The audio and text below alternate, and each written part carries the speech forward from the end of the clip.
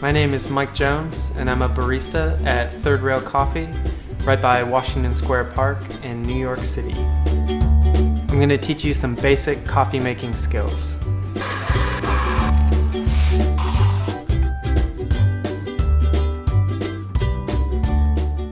So what are the basic parts of an espresso machine? What are the basic things you need to be making espresso?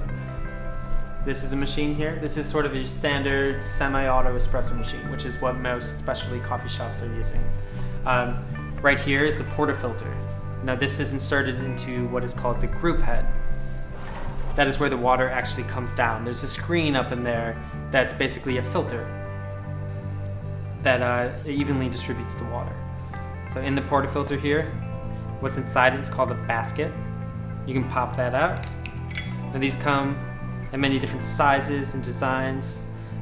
This one right here is actually a new one that's specially engineered so that there's consistency in the holes, and I've been kind of excited about it. So that just pops in and out. This is called a bottomless portafilter in that there are no spouts on it. So technically this would extract a double espresso, a double shot, but it's just all coming out into one stream. So portafilter in the group head. On this machine, this is how you engage the water. Some just have a button, but on any good espresso machine, it's not going to be automatic in that you don't just hit a button and then it goes for a certain period of time and then stops. You want to have control over that so you can watch the shot, feel it out, and stop it when you think it's done. So this right here is just a hot water dispenser. You can use it for Americanos or teas.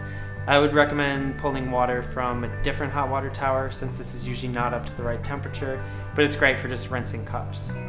This is called the drip tray.